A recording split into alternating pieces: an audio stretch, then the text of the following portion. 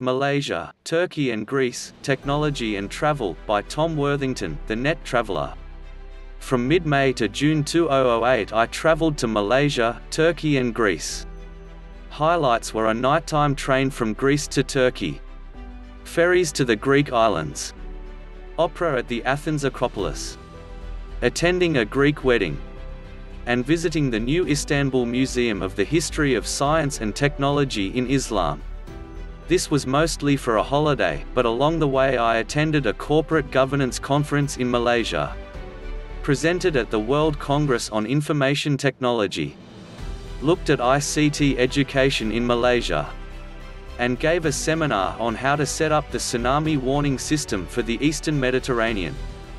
For more, search for Malaysia, Turkey and Greece, Technology and Travel, by Tom Worthington, The Net Traveller at blog.tomw.net.au.